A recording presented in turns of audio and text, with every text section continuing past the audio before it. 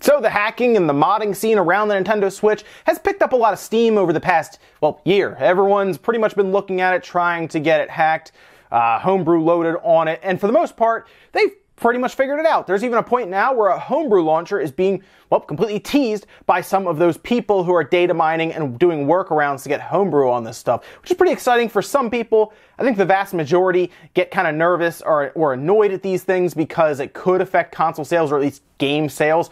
Although what we're going to talk about today is not going to affect most of you. A very small amount of people will probably follow through on this, but I think it's very interesting to talk about, and I think it is something that Nintendo is definitely keeping an eye on. They pretty much have to.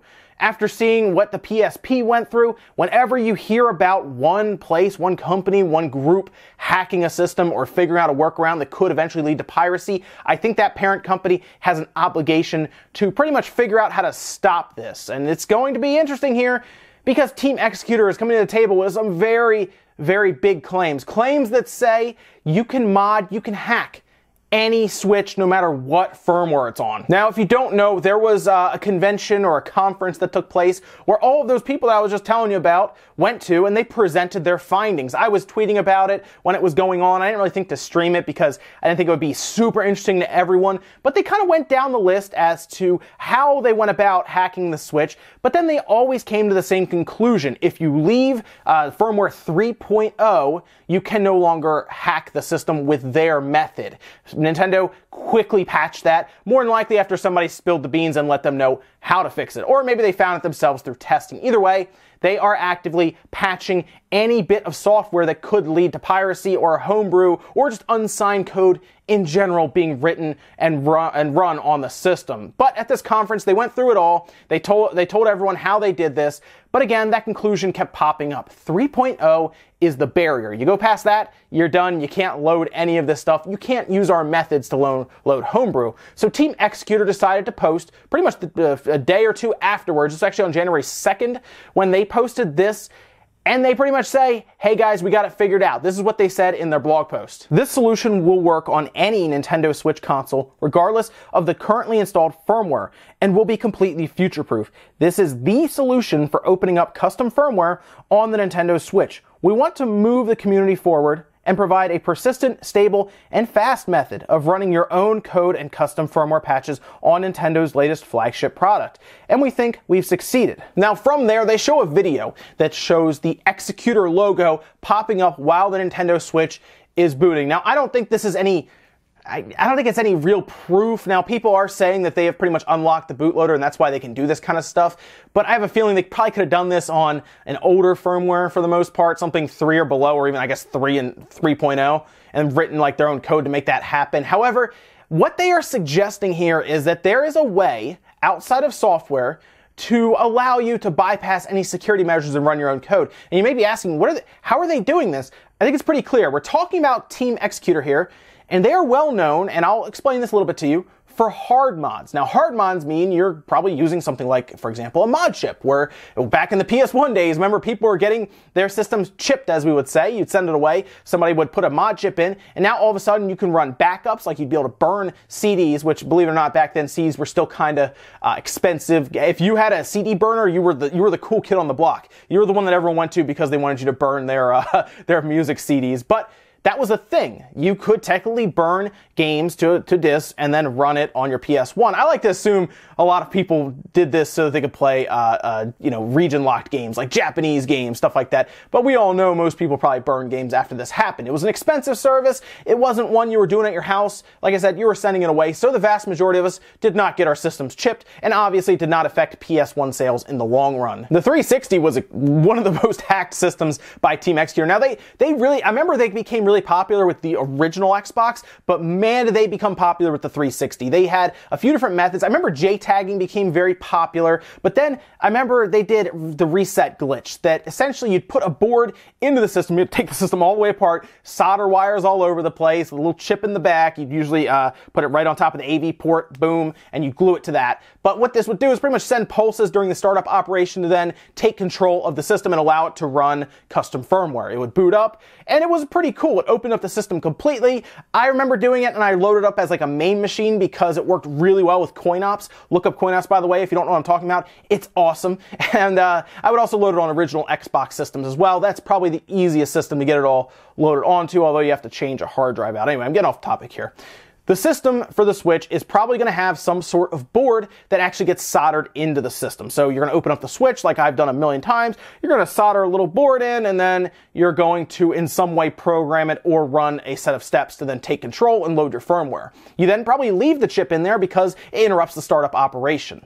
Now, is this something that will affect sales overall? Probably not. You're probably not going to get this board for the most part, break your Switch apart, solder it all in, and then close it up and then program it. Most of us will not do it. I'd say 2% at the most will do this. But this is something Nintendo wants to look into because it's still people tampering with their system.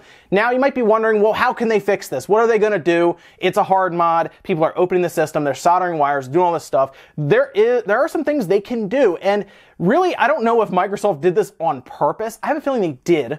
But the easiest way to counter this is to change the board completely. And Microsoft went through a ton of revisions with the 360. I think it had a little bit to do with the system pretty much failing constantly, so they kept going to a lower power profile, kept shrinking the chip, and trying to make it so it didn't put off as much heat. But there were like there was like a Xenos board, there's a Falcon board, and you always had to check the power plug. I remember doing this. We'd always check the power plug and be like, all right, it's a Falcon board, I can do that one. Or I try to remember some of the different boards, like Opus board. It basically got to a certain point and you're like, I can't chip that one, we can't do it. But then Reset glitch came around and you could do it to everything, including the Slim 360. That was the most popular one to do it to. But at a point in time, you couldn't keep JTagging systems because the boards kept changing. So what Nintendo should be doing, and should be thinking about this now if they haven't already, is to eventually change the board so that it's different and you don't have the same solder points, and maybe they set up fuses here and there to affect what Team Xecuter is doing. I'm going to tell you now, Nintendo's going to order one of these boards in some way, and they're going to figure it out, reverse engineer it in their R&D division, and they're going to figure out, all right, where do they pull, where do they send these pulses, how do they override this system security, and then they're going to put out a different revision. And it's going to be very difficult to see which one it is unless it's printed on the bottom for firmware. So this is more an interesting thing. I wouldn't look at this and say it's over, it's going to turn into the PSP, because the PSP was badly hurt by piracy, whether you believe that or not. It absolutely was. Nintendo knows, other companies know, you have to lock down your system. This is less of a big deal because it's not a software mod. It's not something you load up your program that then takes over the system. No, you have to do some serious work. And sure, you might pay $200 to get it sent away and get it shipped, but the vast majority of us will not do that. It's just, it's headache, it's time, and even then when you get it back, you still might not understand how to make this work. So more than likely, Nintendo will do this for security reasons, because there could be some serious stuff that could be pulled from it, some serious exploits that could be discovered even when custom firmware is being run on it. You can usually then start pulling things off of it and try to figure out other security glitches or hacks or stuff. So they will more than likely revise the board as we go forward, just to fight this type of, this type of hacking. I wouldn't expect anything major. And the other point to bring up here, before we finish up here, is that Team Xecuter makes promises that they don't always keep. We're still waiting for our Xbox One exploit. They were talking, I remember a while ago, about how they cracked the Xbox One. We'll be able to do all this stuff with it, and we're still kind of waiting for that. So even though they're teasing a spring 2018 release for this, I don't know if it's really going to happen. I wish I could tell you it absolutely will, just so they can get on with it and it won't be hanging over Nintendo's head forever. It might not even happen. The video they could be showing is just from, say, a startup from an already hacked system that's 3.0. And that's how they're showing us this example. So don't really come in here thinking that it's absolutely going to happen, because Team Xecuter hasn't always been transparent. They haven't always lived up to their promises. I'll say that. Anyway, guys, I appreciate you watching the video. Hit the like button if you enjoyed the video, guys. Hit the dislike if not. And let me know all about this situation here. Or maybe you're excited for the idea of being able to hack any firmware. Maybe you're a big fan of kind of tinkering with these systems, kind of like I am. I never really got super into the hacking scene except for the original Xbox. That was my favorite system to hack. But I never really got into it with any of the newer systems. I mean, these systems are kind of locked down as it is. The PS4 just recently had its kernel exploited, and the Xbox One is basically a Windows computer. So there's not much to really do there, I guess. But, I mean, loading like Linux onto the Switch, or even the Windows, I guess, Linux would be more interesting.